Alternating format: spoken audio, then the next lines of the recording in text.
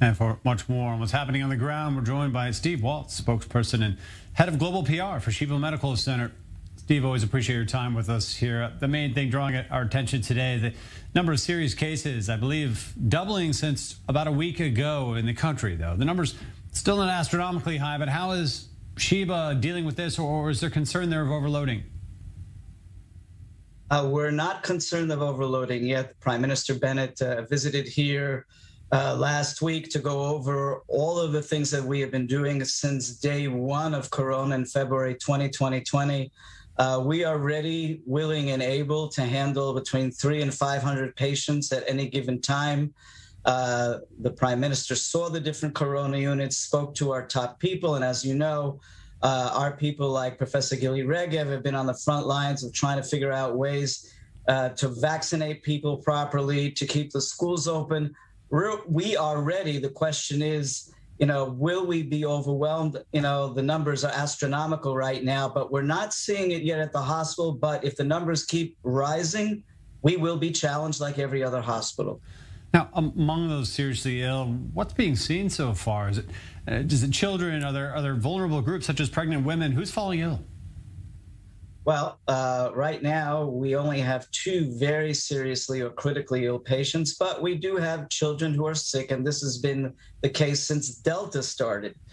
So remember that it's not just the Omicron virus that's hitting people out there. We still have the Delta virus. We never, ever, ever finish with the last wave with Delta. So some people have Delta, some people have Omicron, and yes, we have several pregnant women. We have a special unit here at Sheba with several pregnant women who are Corona patients.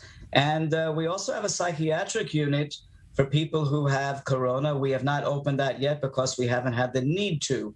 But we are ready for every part of the hospital to open whatever we need. And whatever the government asks us to do, we will do it going forward. And what about the convergence with the flu this year? Has that been a serious issue as well? Well, we've spoken about that on the air several times. I said several months ago that the possibility of the twindemic was possible, and it is happening. So, up until last week, the hospital was challenged with a lot of flu patients. Now we still have the flu patients, but now we're starting to get that wave of Corona patients. How quickly things will rise, no one really knows. They're saying for another 2-3 weeks we'll peak, but we're seeing numbers out there that we've never seen before. The hardcore cases have not come to Sheba yet because Omicron is a lighter disease. But if people start getting the combo, who are unvaccinated, combo of either Delta or Omicron, those numbers will rise precipitously. Steve Waltz, thank you for the updates. Good to hear you and the staff at Sheba are ready for what may be coming down the line. Appreciate your time. No problem. Thank you.